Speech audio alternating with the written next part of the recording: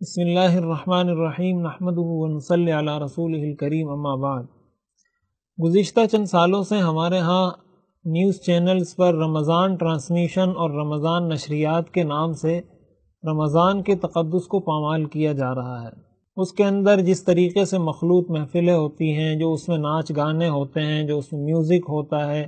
جو اس میں اچھل کود ہوتی ہے، جو اس میں نمازوں کا ضیاع ہوتا ہے، جو اس میں وقت کا ضیاع ہوتا ہے، جو اس میں رمضان کے تقدس اور اس کی تقدس کی بے حرمتی کی جاتی ہے، اس کو پامال کیا جاتا ہے۔ بہت سارے کبیرہ گناہوں کو اس میں جمع کر لیا گیا ہے۔ رمضان تو مہینہ تھا اسپیشل گناہوں سے بچنے کا اور نیکیاں کرنے کا۔ رمضان کا مہینہ نیکیوں کا مہینہ تھا، اور اس ٹرانسمیشن کے ذریعے سے اس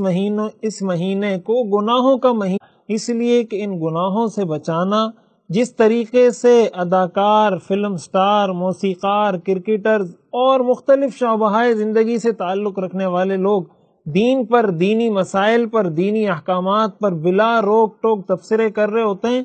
لوگوں کو مسائل بتا رہے ہوتے ہیں، جو مرضی میں آئے دین کے بارے میں بولتے چلے جاتے ہیں، یہ ہماری نسل نو کے لیے بہت خطرناک ہے۔ دین اگر سیکھنا ہے تو مستند علماء ہی سے آپ کو دین ملے گا۔ فلم سٹاروں سے تو فلم ہی سیکھی جا سکتی ہے، اداکاروں سے تو ایکٹنگ سیکھی جا سکتی ہے، موسیقاروں سے میوزک اور گانا تو سیکھا جا سکتا ہے، قرآن اور دین ان سے نہیں سیکھا جا سکتا۔ جس آدمی کا جو شعبہ ہو اس سے وہی چیز سیکھی جا سکتی ہے۔ اس لیے مستند علماء سے رجوع کریں، ان کے پاس بیٹھیں، مسجد میں اپنا وقت گزاریں، اور رمضان میں میری ایک درخواست ہے کہ اس ٹی وی کو مکمل بند کر دیں، اور کم از کم اس رمضان نشریات اور رمضان ٹرانسمیشن کو دیکھنا تو بالکل ہی چھوڑ دیں، اس لیے کہ یہ سلو پوائزن ہے،